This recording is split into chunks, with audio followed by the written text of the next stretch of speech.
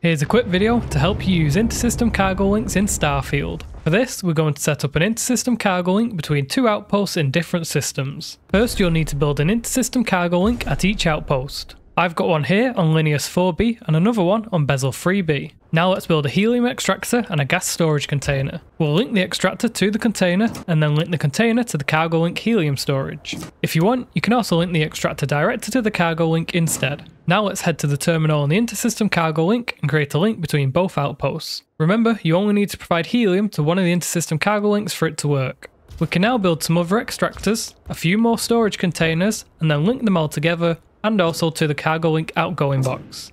We'll also want some power and maybe extra storage connected to the incoming box for any resources we receive. With this done, all the resources produced by our extractors on the first outpost will now be sent to our second outpost.